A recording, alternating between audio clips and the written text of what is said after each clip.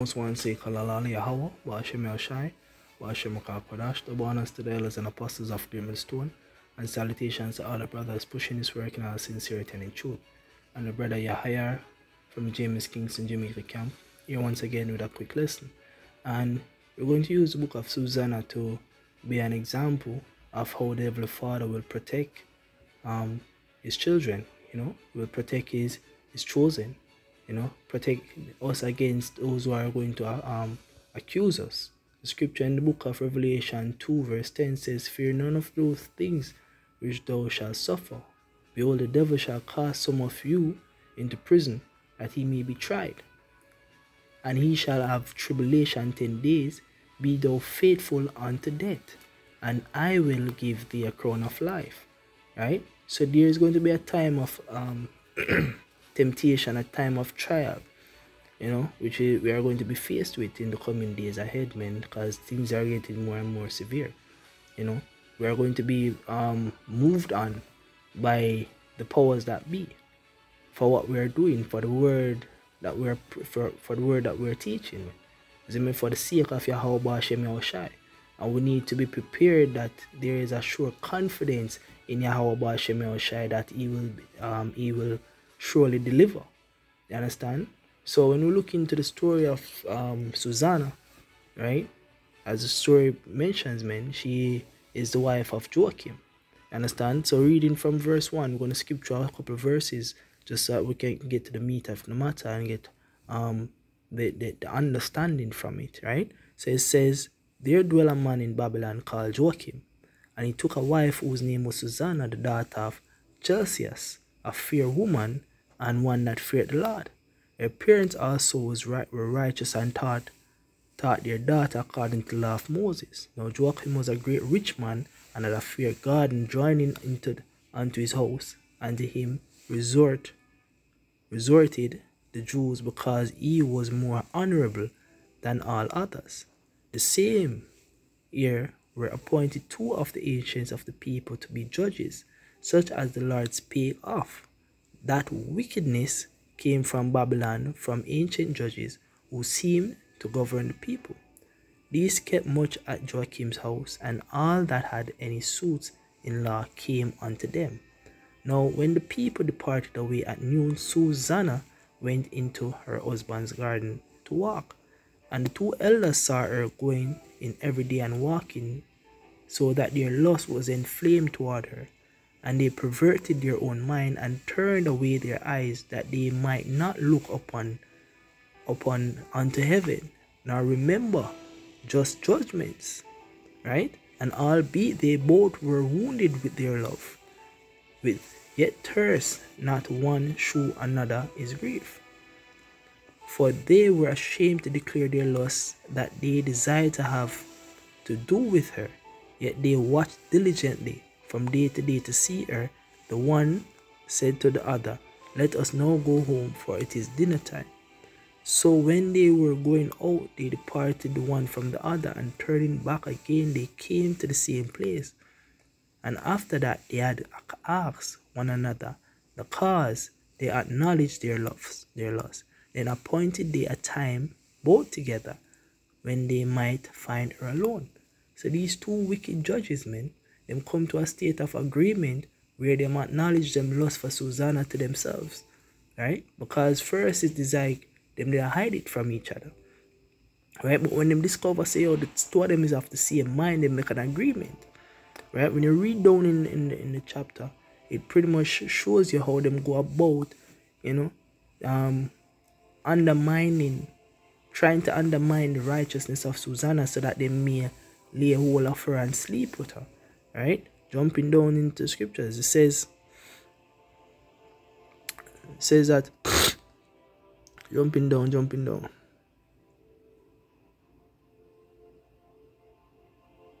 All right, start from right or so. Zin. So it says, now, verse 19, now when the maids were gone forth, because the maids were there with Susanna, because she looked for a time when she was in the garden, when nobody was in it, and she beckoned to her maids to go forth and gather some stuff so that she may take a bath in the garden, while these 2 wicked niggas was basically hiding in a corner. You see? So when she sent out her maids them, these two wicked nigga pretty much jump out. The scripture will tell you. See, I'm going to get to the point where it relates to Israel, man, and how our mind state is supposed to be. Because we're going to have things like this happen to us when we're going to be accused. You know, where false accusation is going to be brought upon us. And we have to trust in the Lord that He will deliver. We have to trust in the Lord that the process, you know, is going to work out in our favor, man. Zeinsa verse 19 says, Now when the maids were gone forth, the two elders rose up and ran unto her, saying, Behold, the garden doors are shut. Then no man can see us, and we are in love with thee. Therefore consent unto us and lie with us. So I'm going to tell Susanna, say, yo, throw up the thing. You know? Says, If thou wilt not, we will bear witness against thee that a young man was with thee, and therefore thou didst send away thy maids before thee, right, from thee. So they might bring a false accusation. They might accuse her of something that she didn't do. See? So that they may get consent to sleep with her. You understand? Likewise, the elect, you know, the men of the Lord out there, there are going to be things that are brought upon us, accusations that are brought upon us, and deals where them going to try to make so that we might undermine the righteous standards of the Heavenly Father. You see me? And we have to be of a particular standard. We have to tell them to fuck off, man, for lack of a better word. You see? It says,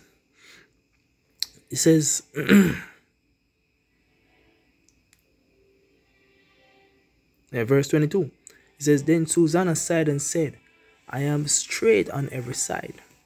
For if I do this, it is death unto me. Right? And if I do it not, I cannot escape your hands. So Susanna lay out the position where she is, man. You see me? She's between between a rock and a hard place, man.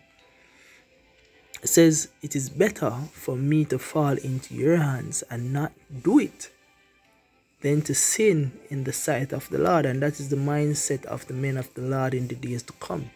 It is better to fall into the state of persecution. You know, persecution for righteousness' sake. Than to sin in the sight of the Heavenly Father. When the C hip comes, man. The RFID microchip comes, man. It is better to tell Esau, yo, do your worst. You know, because we not take that. We not take that. We not going to disgrace the commandments of the Heavenly Father, the standards of the Heavenly Father, for suit your purposes. You see me? Scripture said, Fight for the truth unto death, and the Lord will fight for thee. That is the mentality we have to be in, man. You see me? We have to be in the mentality to stand firm. The scripture in the book of Psalms 121 says, I will lift up my eyes unto the hill from whence cometh my strength. My strength cometh from the Lord. You see me? He will not suffer thee. He that keepeth thee will not slumber. You understand? Let me just get that, so that I don't misquote part of it, because it's a very powerful Psalms, man. It's a very powerful Psalms that you're supposed to try your best to remember, because it's words that will keep you grounded in the times to come. You see? It says, I will lift up my eyes unto the hills from whence cometh my help. My help cometh from the Lord, which made heaven and earth. He will not suffer thy foot to be moved. He that keepeth thee will not slumber. You see me? Behold, he that keepeth Israel shall neither slumber nor sleep. The Lord is thy keeper. The Lord is thy shade upon thy right hand. The sun shall not smite thee by day, nor the moon by night. The Lord shall preserve thee from all evil. He shall preserve thy soul. The Lord shall preserve thy going out and thy coming in from this time forth, and evil forevermore. Zane, that is what we're supposed to constantly chant and affirm ourselves with, man. Because the time of trials is coming. The time of being tested is coming. Zane, and this was, as a scripture referencing Susanna, this was her time. And she stood valiantly for the standards of righteousness, yo. Zane, she was ready to die. She was ready to be put to death for the standards of righteousness. Likewise, we as well, in the times to come, we have to be ready. Right? Might be interrupted again, yo. Alright. Yeah, man. Tawada Yahweh Shem El Shai. Anyways, says, Then Susanna sighed and said, I am straight on every side, for if I do this thing, it is death unto me. And if I do it not, I cannot escape your hands. It is better for me to fall into your hands and not do it, than to sin in the sight of the Lord. With that, Susanna cried with a loud voice, and the two elders cried out against her. So them wicked nigger here pretty much try to be the ones who seemingly, catch her in an adulterous act, So the scripture continues and says, Then run the one and open the garden door. So when the servants of the house heard the cry in the garden, they rushed in at a privy door to see what was done unto her. But when the elders had declared their matter, the servants were greatly ashamed, for there was never such a report made of Susanna. You understand? It says, And it came to pass that the next day, when the people were assembled to her husband Joachim, the two elders came also full of mischievous imagination against Susanna to put her to death, and said before the people, Send for Susanna, the daughter of Chelcias, Joachim's wife. So they sent. So she came with her father and mother, her children, and all her kindred. Now Susanna was a very delicate woman and beauteous to behold. And these wicked men commanded to uncover her face, for she was covered, that they might be filled with her beauty. Therefore her friends and all that saw her wept. Then the two elders stood up in the midst of the people and laid their hands upon her head. And she weeping looked up towards heaven, for her heart trusted the Lord. Right? The days are come where we have to have a firm faith, a firm trust in the Lord, man. You see me, though we are persecuted and though we are looked upon by everybody around us as being deserving of this thing, because you don't know in this world that them not like we, man. You understand? Them not like we. Them don't like we because of the words we are preach. You see me? Them don't like we because of the standards of righteousness. Them not familiar with it, You see me? Scripture says light is coming into the world and man loveth darkness. You see me? Rather than light. And that is the state where we're in right now. So we now are worse off state than Susanna, You see me? At least in that time, she have some people where I look and say, but wait, Susanna never do this before. Susanna have standards, man. You see me? No, our standards, you see me, standards of scripture say, in the book of Isaiah 5. Let me say Isaiah 5 verse 25 there about. Or 20. Say, woe unto them that call evil good and good evil, that put darkness for light and light for darkness. In this current world, man, people change what is good to evil, man. Us being out there on the highways and the byways telling people that their ways are wicked, telling them them cannot have, telling females them cannot have multiple sex partner. They look at us as if we are the wicked ones for telling them that. Telling a man that him can't have sex with another man, woman. They look at us for telling them, look at us in disdain for telling them that, man. You understand? So anyways, back to the precept in Susanna, man. It says, Then the two elders stood up in the midst of the people and laid their hands upon her head. And she weeping looked up towards heaven, for her heart trust in the Lord. And the elders said, As we walked in the garden alone, this woman came in with two maids and shut the doors and sent the maids away. Then the young men who was hid came unto her and lay with her.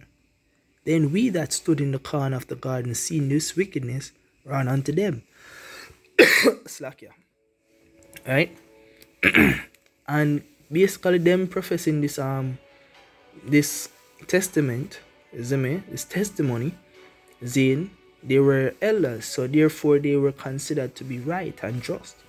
But Daniel, the spirit jumped on Daniel to stand for Susanna, and Daniel took the case and judged the matter. Right? And Daniel, judging the matter, found out that these two men were liars. Then the spirit already told them that were liars, but their words condemned them because they weren't in alignment in terms of what they were saying. Therefore, they were judged and found wanting. You understand? And that is what's going to happen to the Edomites them. You see me? Because the Edomites them accuse us. See, they are the ones who are persecute us. They are the ones who hatred, them have a perpetual hatred against the children of Israel. They are the ones who brought us into slavery. They are the ones who went far beyond just measure in punishing the children of Israel, in putting our people through hardcore slavery, man, through multiple injustice. You understand? And that is those are the same people who are going to bring up certain charges against us and throw us into prison. You understand? They might come up against us in various ways. And therefore we have to basically trust in the Lord, man. Trust in the Lord that He might go deliver us, man. Scripture in the book of Revelation 12, verse 10 says, "And I heard a loud voice saying in heaven, Now is come salvation and strength, and the kingdom of our Lord God, and the power of Yahushua, for the accuser of our brethren is cast down." You see me? The accuser of our people is going to be cast down. The Edomites, them are going to be cast down. Them are going to be trodden underfoot. You see? So just like how Susanna stood firm in the faith, knowledge, and power of Yahweh Hashem Yahushua, you see me? This story is a powerful story. Likewise, we have to basically stand firm, man. See, we have to stand firm, man. We have to constantly be rooted and grounded in the sure confidence that the Heavenly Father will save, man. See, because the time is coming when the accuser of our brethren is going to be cast down, which accuse them before our God day and night. So them are the ones, the Edomites, them are the ones who accuse the children of Israel, man. See me? They are the ones who are sullying the name of the righteous people. See, they are the ones who are polluting our culture, our minds, who are taking our identity away from us, man. You understand? Them go far beyond certain measures, as the scripture says, man. See? So the time is coming for salvation and the judgment of the Edomites, them, man. You see me? That is the time that is coming, yo. So with that, I hope that this lesson was edifying to the children of Israel, to the elect of the children of Israel. I want to say, Kalalal Yahweh, Ba'ashem Yahushai, Ba'ashem Kakwadash, the bonus to the elders and apostles of Great Millstone, and salutations to all brothers pushing this work in all sincerity and in truth. Shalom.